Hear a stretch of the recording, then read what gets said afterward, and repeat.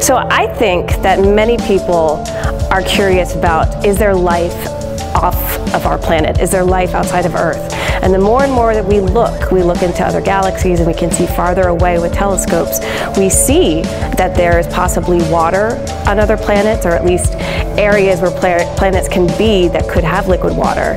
And then right in our neighborhood is Mars, right next to us. And Mars is pretty fascinating because it's somewhere we can go. We can send rovers there, we can send robots there, and hopefully someday we will send humans there to actually do the exploration, not only to look for life, but also to possibly look and see if Mars could be lived upon with the right resources.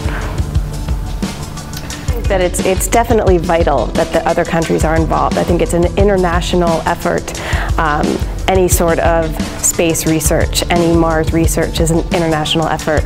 I mean, from the point where we're choosing where to go on Mars, that's a whole different process, and that's an international process where you have several meetings in succession over a period of maybe 2 years of international scientists trying to decide where to go on Mars, which part of Mars offers the most interesting science. And then in terms of the instruments, for example, on the Curiosity rover, we have 10 instruments, 3 of which come from other countries.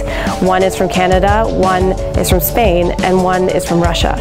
So it's extremely important, international collaboration. And then within my own team, we have about 1/3 or 1/4 of our team is from France. Our instrument is actually 3 different instruments put together, and one of those sub-instruments is contributed by the French team. So it's really vital that we have these international partners.